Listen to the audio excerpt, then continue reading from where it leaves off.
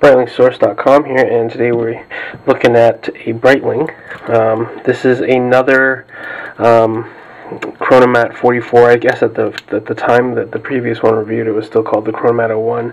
In 2011, they renamed it to the Chronomat 44, and it is now the standard flagship Chronomat from the Breitling brand.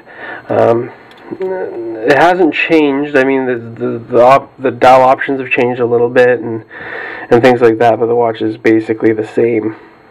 But now that I've had some more time to spend with this watch, and I'm really starting to appreciate it and run it and kind of get a feel for the movement inside the 01 movement, I just want to talk about it a little bit more. I mean, some of the neat stuff that they did, of course, were like Breitling, instead of going to the fixed lugs, now they have swing lugs on them, which is kind of nice, but it still sits tight there against it, so you don't have the curved thing, the curved end links on it. The end links are straight and they swivel against basically a flattened area there on the watch. It's kind of it makes the watch sort of sit better on different size wrists, I think, because now these can swing out for larger wrists, or they can tighten down in for smaller wrists. I think that was a good move on Breitling's part. A couple of changes I guess they made. I think a long time ago it would have been quite a few years ago that I think that the bracelets actually tapered even more than this, but maybe I'm remembering correctly.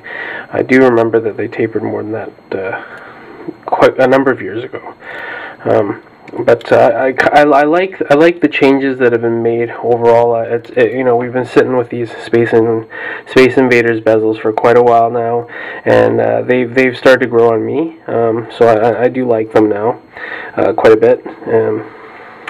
The pushers haven't changed much. The crown's still the same as it used to be.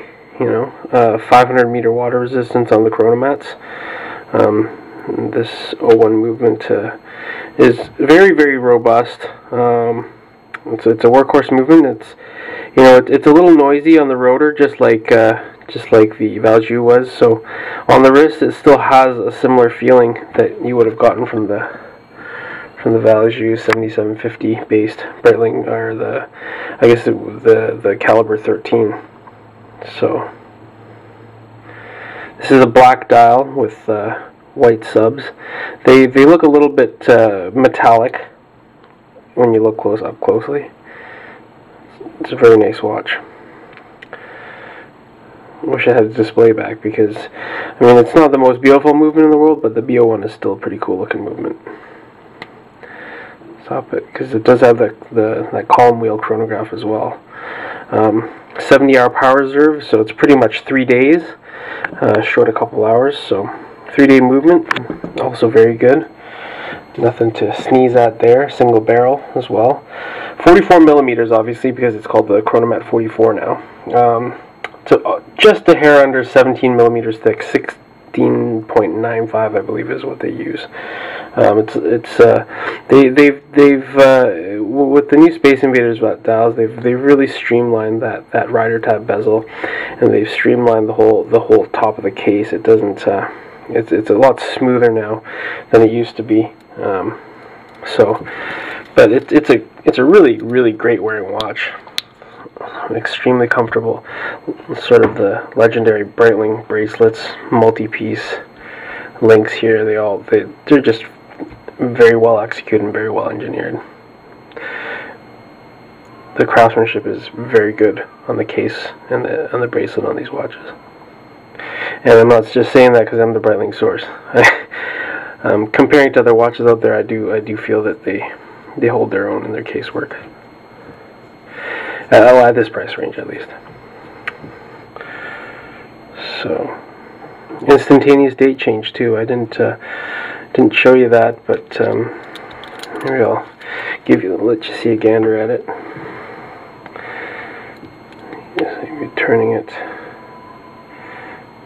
So we're changing the hour. It's the hour right now, so you'll see it change. Won't start to change right up until. Boom! Right there. This one's about a minute short, but as you can see, it changes instantaneously. You don't have to worry about winding your watch at the wrong time and setting the time at the wrong time anymore. So that's a nice feature. But yeah, Chronomat 44, black dial, white subs. Hope you enjoyed the review. Have a good one, guys.